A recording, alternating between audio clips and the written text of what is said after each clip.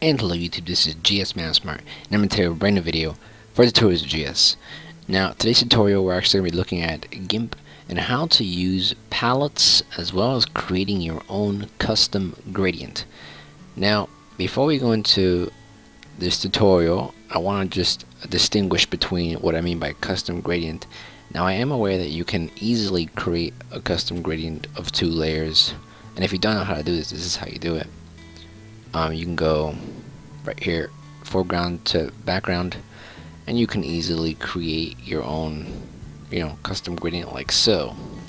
However, there is another option to create your gradient in a much more detailed way, where you can have more than just 2 colors blending. You can have as many colors as you want, and this is using the palette. First of all, you're gonna need to open up the palette window and the gradient window, and if you don't have those open already, on your right side over here, then you go to Windows, Dockable Dialogs, and you go ahead and click Gradients, and it should pop up down here, or it should pop up somewhere. We also need to go to Windows, Dockable Dialogs, and click Palettes right here, and you'll see your palettes. Now, palettes are pretty cool. A lot of them are already pre-made, and you can basically use any of these palettes as a gradient. For example, well, the foreground is now white. Let me change that. Oops, there. If you wanted to use this green one right here, you'd right click and you'd click palette to gradient, and when you use your gradient, it actually uses the palette. We look at this one here, palette to gradient. As you see, a lot of these palettes can be used as a gradient. So our goal is to basically create our own palette so that we can use it as our own gradient as well. So the way you do this is in your palette dockable dialog here, you go down to the bottom here, and it says create a new palette, and you can expand this if you like. And basically what happens here is right now you can name your palette, and we're gonna name this red thumbnail. And the next step is you're gonna be using your foreground color here.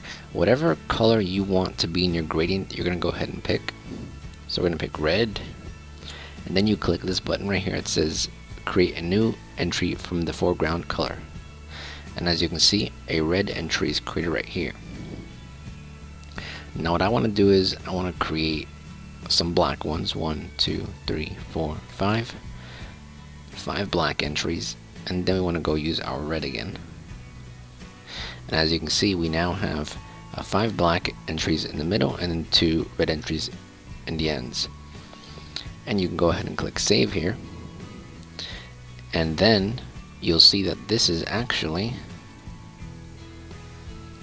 this gradient is now part of your gradients filter here. Actually, you first have to right click into palettes here.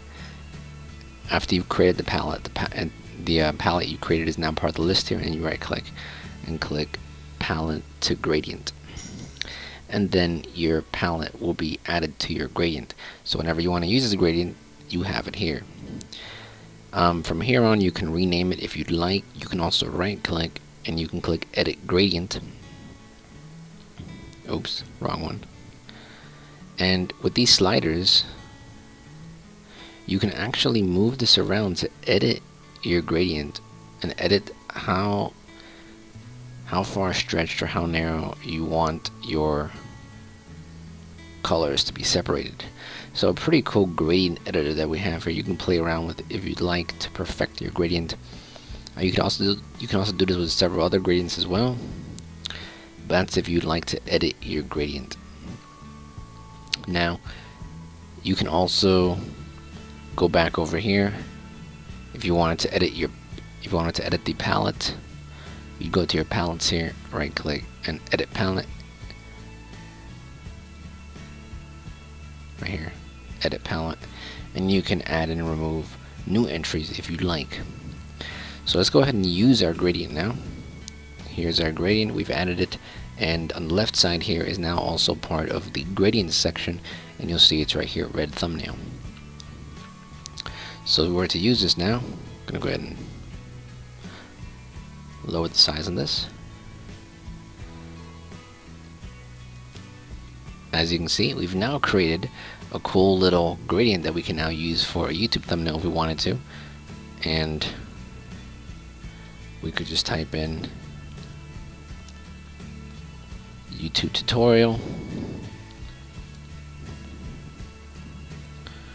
A little too big. Right? And there we go. So, very easy to do, very quick as well. This is a great way to make custom gradients as well as custom palettes. These gradients also work for your text if you wanted to put the gradient over the text. Right click the text layer, alpha to selection, grab your gradient, and then pulled over, select none. And as you can see, you can also put it over your text layer if you want to do so as well. That's pretty much it, guys. Very easy to do. If you want to make your new palettes or as well as new gradients, you can do just by following these steps right here. It's a really fun method as well. You know, you could play around with so many different combinations. I'm going to show you a sample of a bunch of different colors you could create. So once again, we go into palettes, we create new profile. We'll create new palette, and we're just going to call this random colors. And we're just gonna add, like, you know how they have a rainbow one here. Where is it? Here. Say you wanted to have this rainbow one, but you didn't want these colors. Well, what you could do is you could create your own rainbow one. So random colors. Here we go. And then we're just gonna go ahead and get a red, add entry. Then we'll get the blue, add entry. We'll get a green, add entry. What am I missing? A sort of yellowish, add entry. What else? Orange, add entry. Let's get some pink in there. Add entry, right? So say you have these rainbow colors you wanted to use, then we go to save. Then we go back to our palettes and right click palette to gradient, and in our gradients column right here, there it is, random colors, and it's here as well. Go back to our layers, our background layer, and oops, ta-da, you can create your own rainbow gradient if you didn't like the custom one. So pretty cool way to make your own gradients. I love the feature.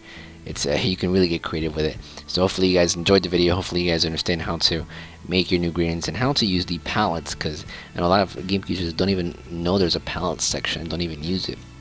But hopefully you've learned something, and I'm happy that I could show you guys how to create gradients, and perhaps you can use these new gradients in your new designs when working in GIMP. Thank you for watching, and I hope this video helped you out in any way. If you enjoyed this video, please leave a like. It'll really help me out. If you didn't like it, you can leave a comment as well, giving some feedback. If you have any other comments or questions, please leave them in the comments as well, and I'll do my best to answer them. I usually respond to comments within 24 to 48 hours, depending on your question and depending on how busy I am. I have plenty of other content on my channel about different software tutorials and how-to videos, so if you're interested in that type of stuff, check it out. And if you like what you're seeing, you can subscribe too. Really appreciate it. You can also check out my other channels and social media as shown on the screen right now. And with that, thank you so much, everyone. And this is GSmanimsmart, and I'll be back sooner than you think. Don't go anywhere.